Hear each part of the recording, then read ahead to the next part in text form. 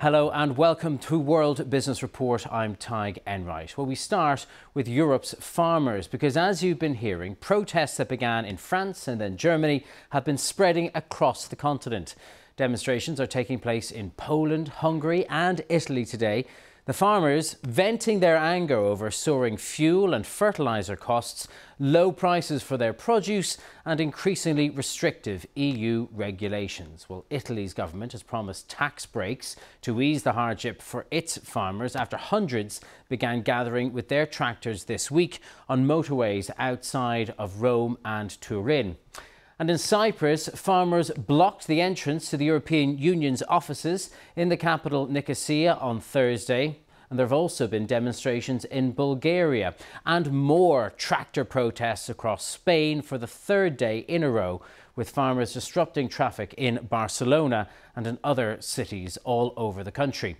And there have been renewed talks on an EU trade deal with South America. They've raised anxieties even further. We're tired of working and getting underpaid. We are fed up that they won't let us do what we want to do in the fields. They force us to plant what they want us to plant. They force us to use the herbicide that they want. And apart from that, we are being underpaid. We want to be left in peace, to plant crops in the fields when it's their time, and not when they tell us, and to stop the price rises. The agriculture business is going badly, and we all need to demonstrate. Farmers, truckers, taxi drivers, everyone. Let's see if we can fix this, because there's a lot of paperwork, bureaucracy. They don't let us plough. Just let us plough in peace instead of all the paperwork. Well, on Tuesday, Brussels made a concession to farmers. The European Commission President Ursula von der Leyen said that she would scrap EU plans to halve the use of chemical pesticides by 2030. That had been part of the EU's flagship policy to make the continent carbon neutral by 2050. Brussels also delayed rules forcing farmers to leave fields unused or fallow to protect biodiversity. But she did warn farmers that agriculture needs to be reformed. Well, Jos Ubels is a cattle farmer from the Netherlands and the vice president of the Farmers Defence Force. He told us why he's unhappy with the EU's agricultural rules.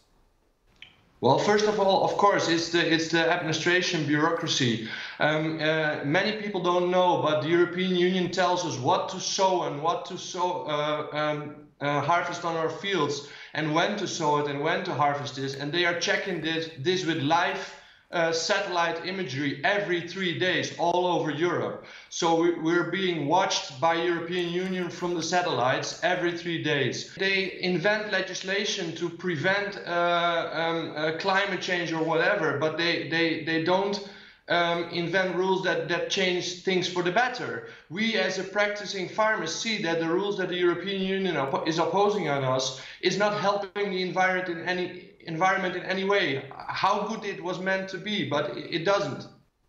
Jos Ubels there with the viewpoint of Europe's farmers. Let's speak now to Professor Tim Benton, who's Director of the Environment and Society Centre at the Chatham House think tank. Thanks for joining us today, Tim. The farmers have a whole catalogue of gripes, don't they? Some of those issues, such as regulations, are very much in the EU's gift to implement or not to implement.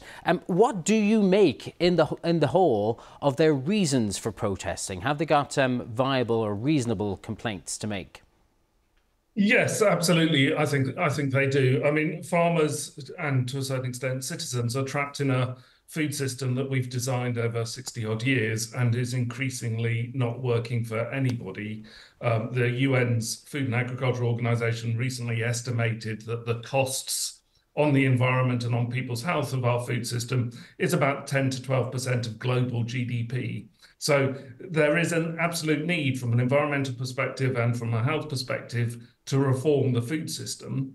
But the trouble is that farmers are really trapped at the bottom of that. They're the small businesses selling into consolidated industry. They're price gouged on the one hand by the people they're selling to, and on the other hand, they're subject to environmental threats from droughts and heat waves, and their lives are becoming more difficult.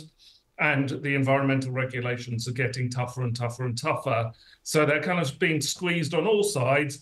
Plus, of course, the opening up of new trade deals so that global competition helps undercut them, or issues to do with grain dumping from Ukraine. So all in the round, most farmers are struggling to have a livelihood, and looking ahead, they just see life becoming more difficult. Looking specifically, Tim, at the environmental regulations, those that were planned and which are now being watered down, how out of the ordinary are they on a global scale? Was the EU planning to have some of the best, or is this just bringing the EU up to the international norms?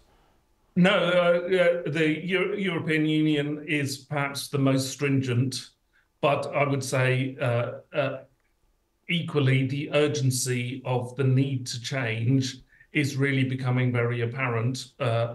Wherever you look in the world, extreme weather growing all of the time, the volatility of the whole system to biodiversity loss and to climate change, droughts, heat waves, and so on. We've got to start accelerating this, and the EU is a leader in this space. But that doesn't make it easier for the farmers. But we're not paying them enough to take this on. At the other end of the spectrum then, the farmers are upset about soaring fuel prices, fertiliser prices, and the low prices that they're getting for their goods.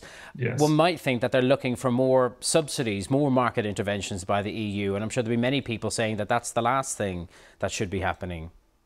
Yeah, ultimately the problem is that we expect, as citizens and consumers, we expect food to be cheaper than it's possible to produce. So that's the real issue that we need to address over the next few years, is how to make the market work to reward farmers with the right amount of money for livelihoods, and us as consumers have to expect in the long run that food will become more expensive because we're producing it in a way that creates these environmental impacts that ultimately harm us. OK, Professor Tim Benton from Chatham House, thank you for joining us.